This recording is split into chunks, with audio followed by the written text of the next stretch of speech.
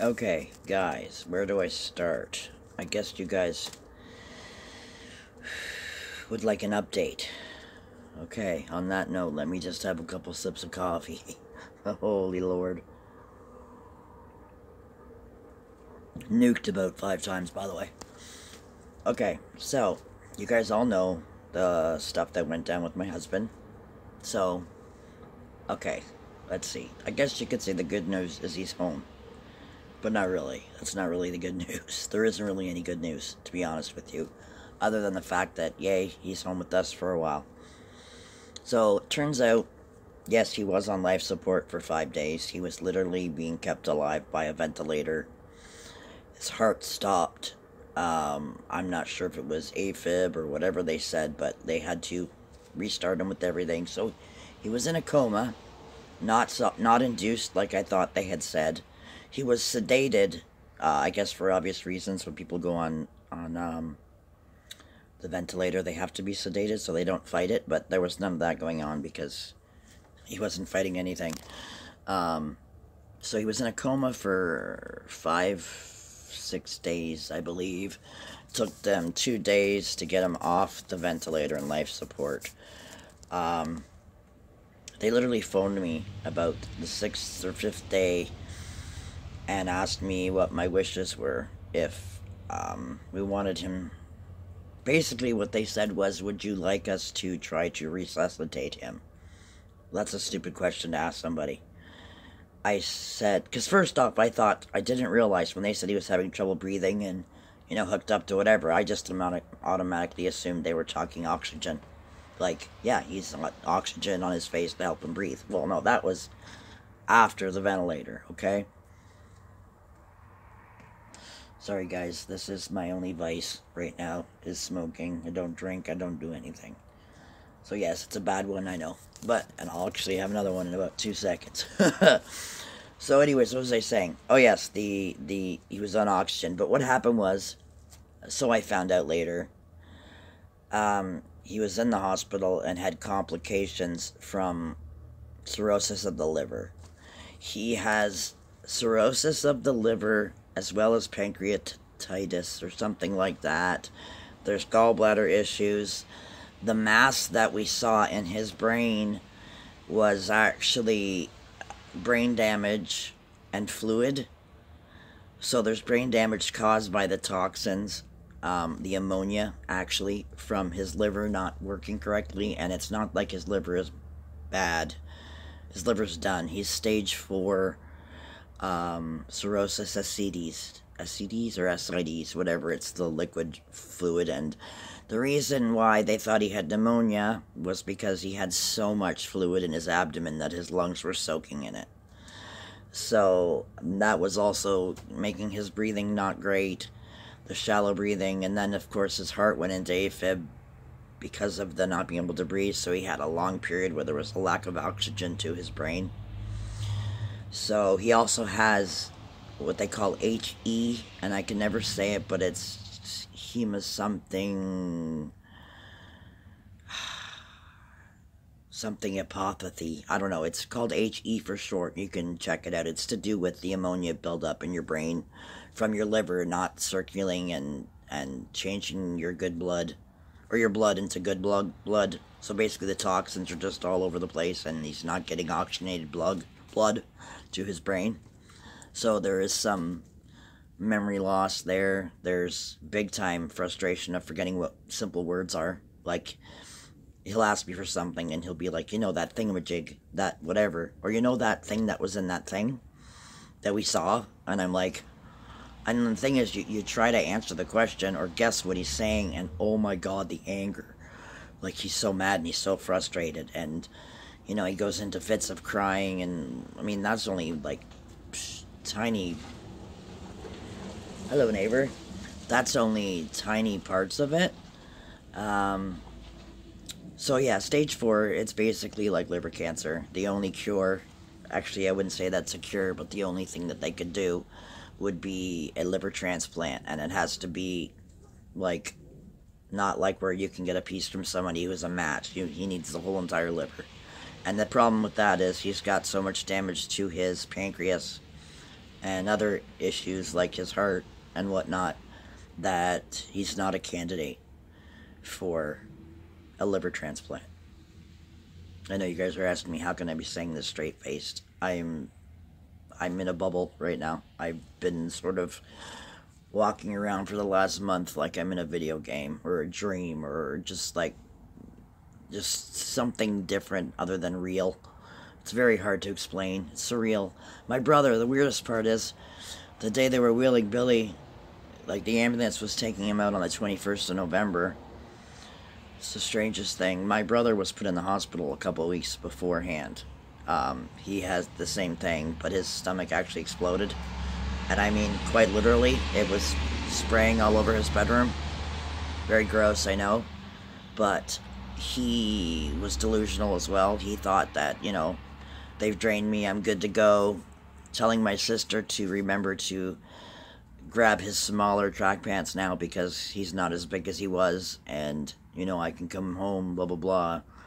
And every time we told him he wasn't coming home, he just kind of laughed it off until my brother-in-law said, "Are you ready to meet Jesus?" And he just kind of went, huh, like, this isn't funny anymore. But anyways, like I was trying to say, since I got sidetracked, the day they were wheeling Billy in the ambulance, my brother died within about 5 minutes of that whole episode. So they're wheeling my husband in, and my brother was dying at the same time from the same thing. His was a little bit worse because all his organs shut down, like boom, boom, boom, boom, boom. Whereas with Billy's issue, as I was trying to get back to you and tell you this, I'm sorry, give me one pause so I can gather my thoughts. Okay, if I remember. When the doctor phoned me and asked me if I wanted him to be resuscitated, I kind of lost my shit because I only then found out that he was on life support and basically balancing in between life or death. And it was my call. He had very low white blood cells. There was a bunch of stuff, but they said that he needed this life-saving, basically, blood protein that if he didn't get, he was sure to die. So I'm like, yeah, like, absolutely. But then I said, like, because he asked me if Bill had any preferences about did he want to be on life support, la la la. And I told him, I said, this is really strange because we had this conversation, honest to God, like a week before all this went down.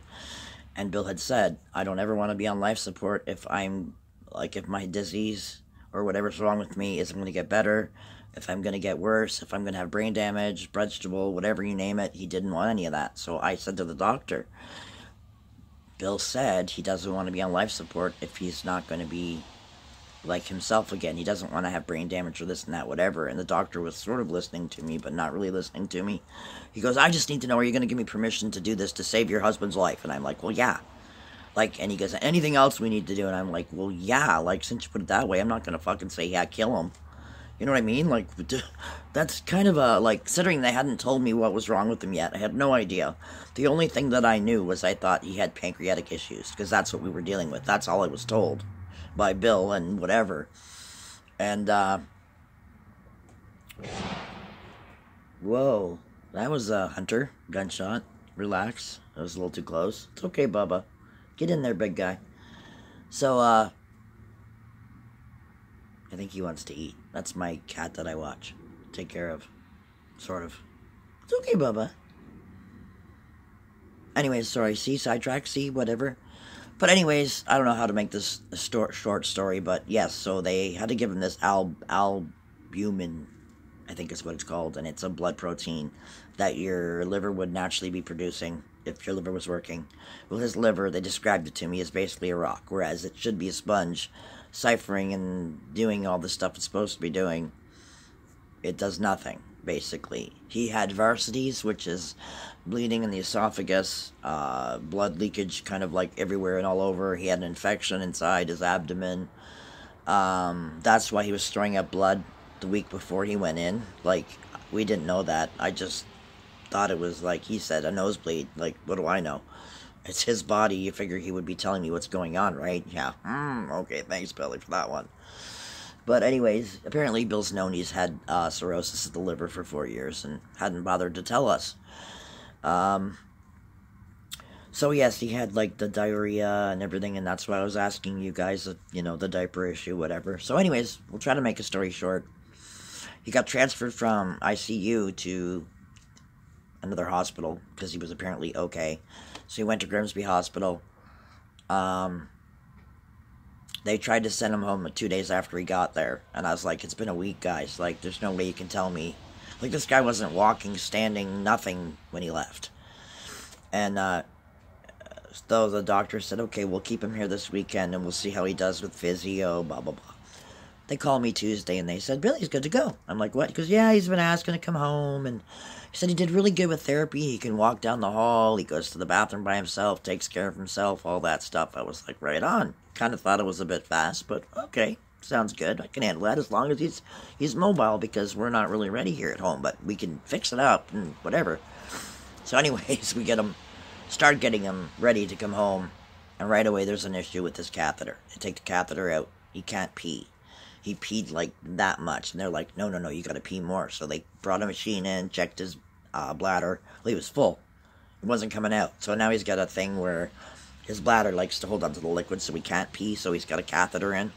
Came home with a catheter, which I'm in charge of changing and cleaning. I don't take it out of his body. A nurse comes in to do that, thank God. But that's only part of it. The other part is he cannot walk. We finally, he was literally immobile. Trying to get him in the car and getting him home, they basically put him in a wheelchair, wheel him to your car, and they're like, he's yours. No freaking home care, no nothing. Anyways, I guess all that started getting set up. But he's at home. He's got a walker. He's got a commode in the living room. We finally got him a toilet seat, so he does walk, if you can call it that, from the living room to the bathroom. He has been home since the 8th. And he has yet to have a shower. He has literally gone exactly 1 month without having a shower. Other than, if you want to call it camping shower, where you stand up and you sponge yourself down and clean all off. That's what he's been doing. And on top of that, let's put it this way. It's not him doing it. It's me doing it. Okay? He goes in and cleans himself up a little bit, but I have to go in and basically bathe him. I am putting on his diapers. I am changing his clothes. I am brushing his hair. I am literally doing everything that your mother would do for you as a child. I'm even having to finish his sentences. His writing is atrocious. He wants to write in his journal, which I'm letting him do, but he's having a very hard time. So anyways, trying to narrow this down so you guys know where we are at the moment. He's been home since the 8th. The nurse comes up every week, check on him, check his vitals, the whole bit. Well, as it stands right now, oh yeah, his GI doctor, that's a whole other story. I'll do a whole video on him again. You guys want to look up a doctor, look up Dr. Romatowski in St. Catharines, and I won't say any more, okay? The man's basically killing my husband.